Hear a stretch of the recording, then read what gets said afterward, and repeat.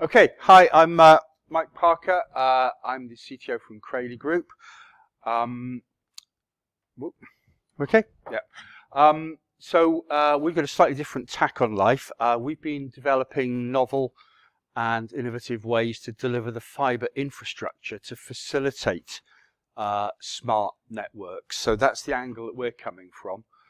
And we call it the Internet of Pipes platform because it's based on using existing water pipes as conduits to actually deliver the fibre. So we're going to be primarily talking about two developments today: Atlantis Hydrotec, which is the pipe-in-a-pipe technology for fibre, and ISM, which is a real-time leak detection which overlays on top of it. We have another product which is for wastewater pipes, but we're going to skip over that one just for today. We're going to focus on potable water and sensing. First off, it's just worth having a very quick reappraisal of challenges that the industry is facing. Water companies, I beg your pardon, I think water companies have got some serious issues. Pipes are old and they're getting older. And the older they get, the more they leak. A very uncomfortable reality is that most countries, 30% of the water that's processed has actually disappeared before it gets to your house. It's not just the cost of the water and the environmental cost, it's the carbon dioxide emissions for the electricity used to pump that water are absolutely colossal. Water leaks are very hard to find, and there are water shortages, and there are, of course, increasingly tough regulatory targets in every country. Water is a soft target for terrorism, so we'll come on to some aspects where we have some thoughts on this, particularly for chemical, biological, cyber terrorism. And of course, within all of this lot, the big increase that smart networks require in the water industry is smart water networks. This is highly distributed sensors and actuators. And at a government level, most countries have got the same issues. This is fibre rollout is becoming of increasing economic significance. Oops, it just keeps flipping on its own, actually. We need smart network infrastructures, 5G mobile, and the ubiquitous availability. What this means is everywhere, not just in cities, but in rural areas. And rural areas are where the cost of deployment is very high, so they're traditionally underserved. So how are we doing this? Atlantis Hydrotec is a method of using potable drinking water pipes to deploy fibre. So it's basically a hollow pipe that goes inside the water pipe, and then fibre optics is blown down it. Obvious statement here, but water pipes go where water company assets are, and they also go where people are. So you've got a perfect pre-existing infrastructure to use to actually deploy fibre to take it where you want it. Water pipes, of course, are deep, nice, stable conditions. They're actually in an ideal environment, curiously, to put fibre in. And because it's trenchless, of course, it's much more rapid and it's much greener to install. So typically we could be deploying 1,000 meters in a day, whereas a traditional dig might be 50 meters in a day. So there's a big difference in the environmental cost of actually using a pre-existing conduit. There are a number of ways of handling this. One is the home drop, the D series, for fibre to the home. Mid-range sized pipes might lead up to, say, a business park or a hotel or a university campus, for instance. And then trunk pipes, which are typically 110 millimeters up to however big you want. Biggest that we've deployed in so far is 4 meters in diameter, which is pretty huge, the width of this room nearly. And that's for big trunk point-to-point fibre optic links. Primarily, we're talking now about outlying rural areas. That, of course, is exactly where the dearth of fibre is, where the digital divide is, and where communications is desperately needed, particularly high-speed, always-on, passive communications like dark fibre. Developing the technology was an interesting challenge in its own right.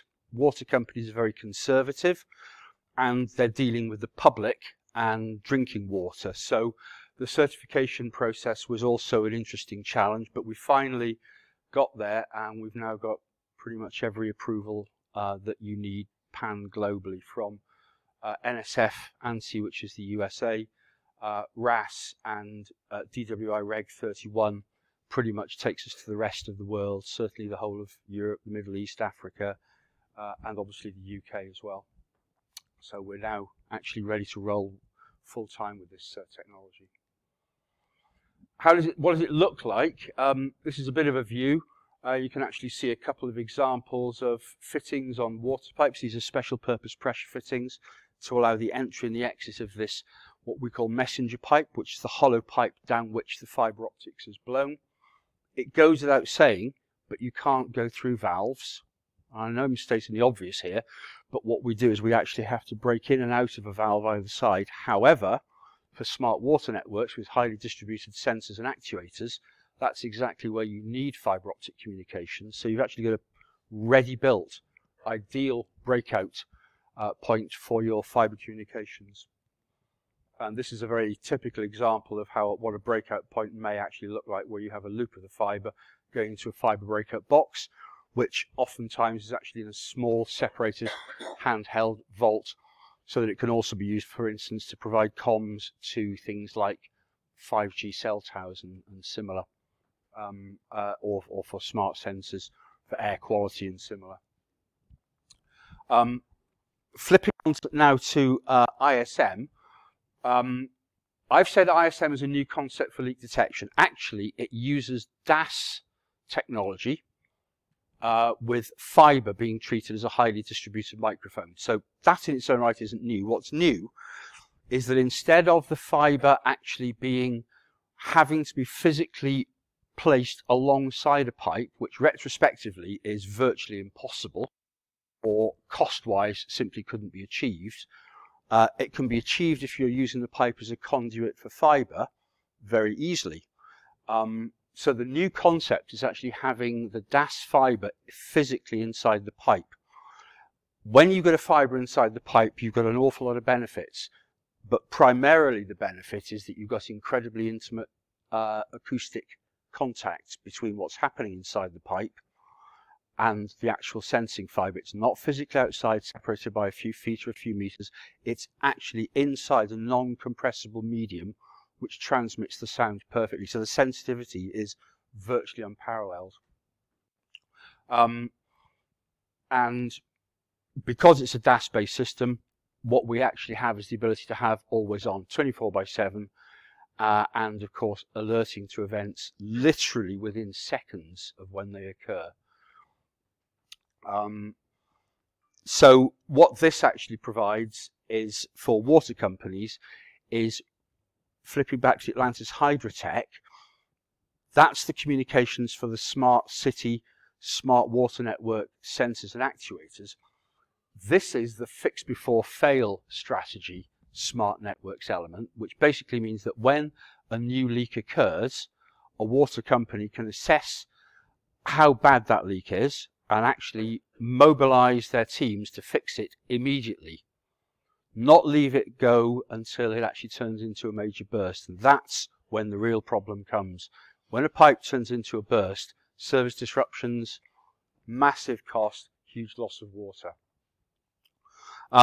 But of course, DAS also has many other features that are useful for water companies. So for instance, we can look at exiting the fibre from the water pipe at a key facility like, say, a service reservoir or a water treatment works, surrounding the perimeter of that facility, going down the access road and programming the DAS system along the water pipe to look for leaks, illegal tapping and digging activity, and then on the perimeter of a key asset to look for footfall, fence cutting, fence climbing and digging.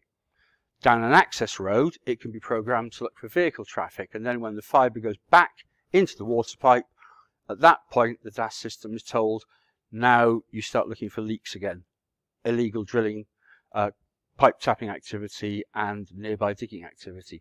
So you've got a kind of a hybrid security system as well as leak detection. Very simple graphic.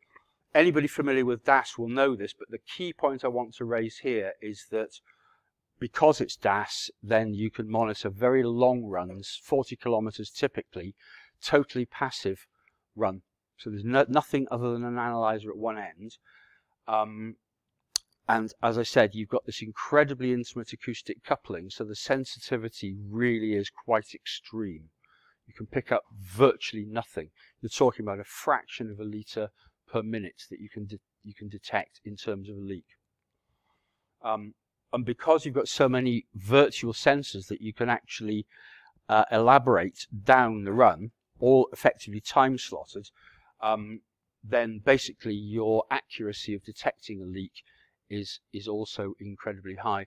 One of the big problems for water companies is actually not just knowing that there's a leak. Knowing there's a leak is a problem, but even if they do know that there's a leak, actually not dry holing maybe 10 or 15 pits around an area trying to actually find where that leak actually is. The ability to quite literally put an X on the ground and say dig there and know that that is exactly where you will find the leak. And we're actually looking at some very interesting spin-off applications now, which is looking at the acoustic profile of the signal, such that not only can we say there's a leak, but there is a leak, and that leak has actually caused a sinkhole or a void around the pipe at that point as well.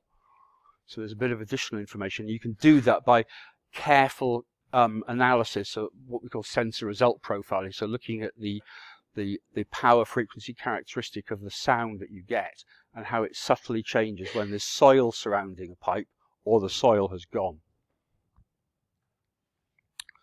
Fix before fail strategy, as said. What water companies love to do is they love to dig down and put a repair saddle on, which is just basically a stainless steel clamp with a rubber inner, bolt it down, fill the hole back in. Nothing they like better, because it's quick, it's cheap, it's effective. What they hate is when that hole's got too big and they've got to actually cut the pipe out. So that's where the ability to be able to detect it in a very timely fashion starts to become very key. And here we go, a very simple graphic just showing that at any point along a pipe run, you can split that fibre out and then turn it into a distributed remote asset third-party intrusion sensor as well. Very, very good for the homeland security aspect. In other words, this is this threat of water assets being a soft target for terrorism. Matter of interest, the US Army did a study recently, and they came to the conclusion that a reasonably organized terrorist group could cause deaths for as little as 5 US cents per person by poisoning the water supply. And that is actually pretty scary when you think how vulnerable water assets are. And finally, and I'm spot on time, I hope you've noticed, some highlights to keep in mind. Trenchless installation using water pipes as a pre-existing conduit. It's rapid, it's highly cost effective, it's minimally disruptive, and it's very green. Water companies need increasingly distributed fibre optic comms for smart water networks. So this isn't just general comms linking their assets, but it is highly distributed sensors. Flow, pressure, water quality, and coming down the tracks very soon, things like pathogen and toxin sensors, which will be highly distributed. Every kilometre down a pipe run, you'll actually have a toxin and pathogen sensor, but you have to backhaul the data. If you do it via a radio link, that radio link can only upload data once a day, because otherwise the batteries will go flat within a day. This is real time because it's fibre. Something else, when you've got fibre that is linking all your assets, of course, you've got almost unlimited numbers of CCTV surveillance feeds. And from a water company perspective, they are free because the fibre's already there. There's no operational cost. Obviously, we have the leak and event detection, event like nearby digging and asset perimeter control. And of course, fibre that goes in for a water company's benefit is also completely usable for the citizens, for smart city networks, for telecoms providers, internet service providers doing fibre to the home in rural areas where there is not likely to be fibre. And let's not forget about 5G. Every 5G cell going forwards is actually going to need fibre backhaul. to deliver the outbound connectivity that 5G promises. I finished it exactly on time. Thank you. There you go.